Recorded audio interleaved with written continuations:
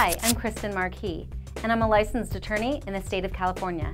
You can check out my website at thelegallyblogged.com.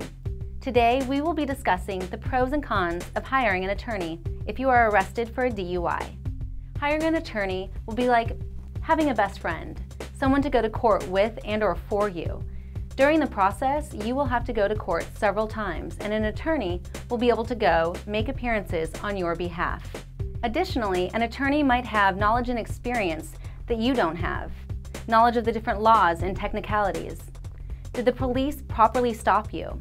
Was the breathalyzer proper? Did the police properly handle the evidence? An attorney can answer all these questions and more.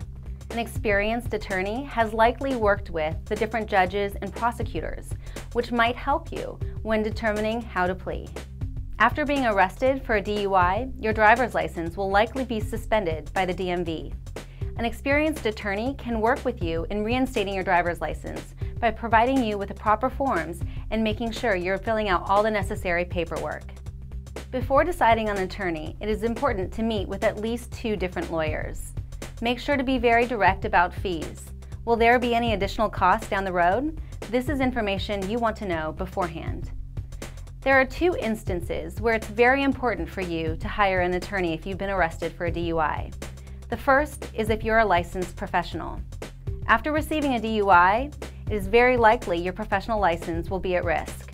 It also might be wise for you to consult with an attorney if you've injured another person while driving under the influence.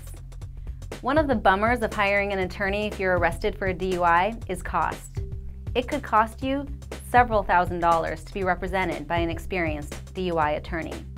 Additionally, if it's your first DUI, the case is probably pretty cut and dry. If you're arrested for a DUI and you willingly provide the police with a breath or blood sample, and your blood alcohol level is clearly over 0.08, there might not be as much room to argue your case. You can always elect to represent yourself.